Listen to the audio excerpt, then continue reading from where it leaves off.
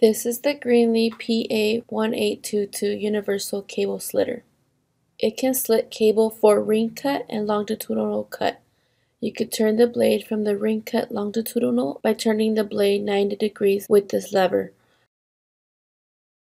You can measure the cable diameter with this slot and the adjustment knob at the bottom.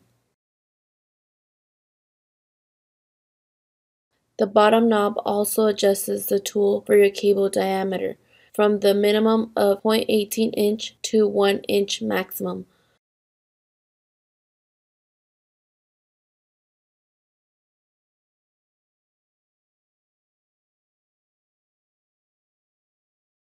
You can adjust the blade cut deep by rotating this knob. The maximum cut deep is 3 millimeters. This blade is replaceable. Just screw off the blade depth knob.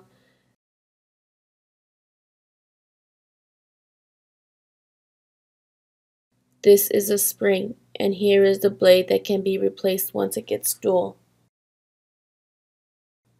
There is a slot at the center. You insert the blade back into the slot. Put back the spring and then screw on the knob. You can store extra blades in these empty slots.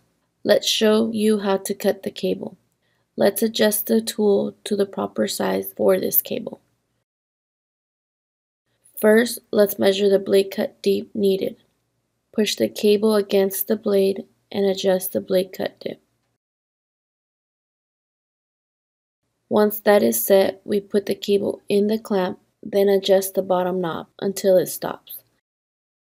Then ring cut the cable in clockwise direction. Once that is done, we push the lever to the longitudinal cut direction for the blade. Hold it, then pull the slitter straight along the cable.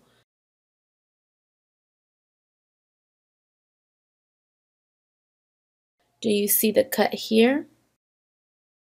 The cable clamp has a wedge that we can use to pry open the slit cable like this.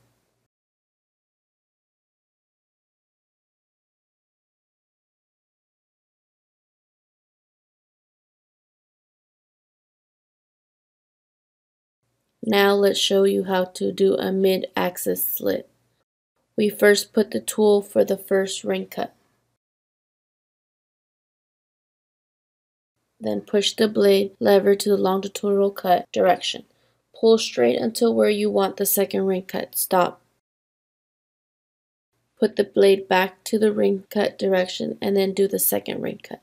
Now take out the tool and use the pry wedge to pry open the mid-axis cut.